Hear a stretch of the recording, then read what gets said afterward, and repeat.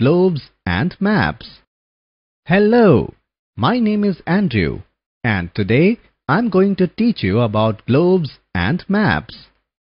As we all know that our Earth is round like a ball. It rotates on its axis. There is an imaginary line which passes through the center of the Earth. The two ends of the axis are the North Pole and the South Pole. The Earth rotates from the west to the east.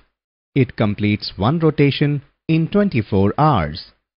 The Earth is divided into two hemispheres, the Northern Hemisphere and the Southern Hemisphere, or the Eastern Hemisphere and the Western Hemisphere.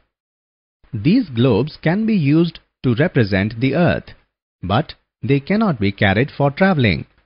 Hence, a paper version of the globe is used, which is nothing but a map.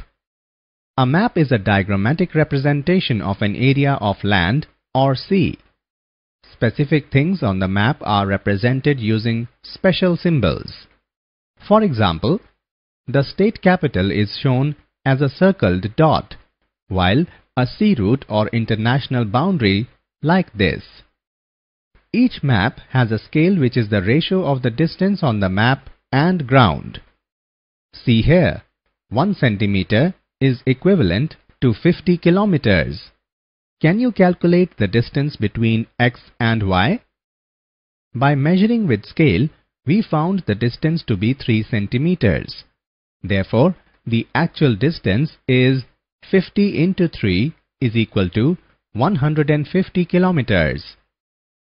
Maps are drawn on sheets of paper and help in finding a location of different places. As we know, there are 4 cardinal directions: north, east, south and west. They help in locating places. Let me show you an interesting thing. This is a magnetic compass. It has a magnetic needle that points always in the north direction. Earlier mariners used to find the directions using magnetic compass.